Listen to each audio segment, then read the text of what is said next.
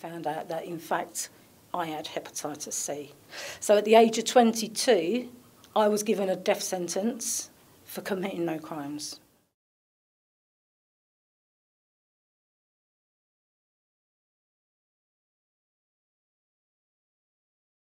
The blood is on the government's hands, historically or not.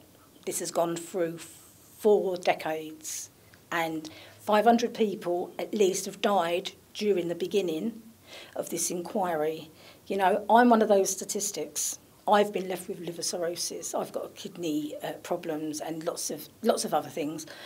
So every time I go for a liver scan, which is twice a year, you've got that mindset of, is the cancer there yet? Will I see Christmas? Our daughter got married in October, and I cried when she walked down the aisle, and as all brides' mums do. But, you know, I cried because I was there to see it.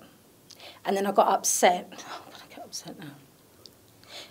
That there's so many people who have not had that opportunity that was stolen from them. Bad luck, as John Major said. No, it's not bad luck, it's disgusting. And I implore them to do the right thing. Compensation must be paid, and it must be paid to everybody. We're being murdered. It's like mass murder.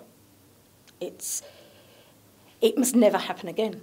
You know, lessons have got to be learned, and they must ensure that a tragedy like this must never happen again, and certainly last over 4 decades.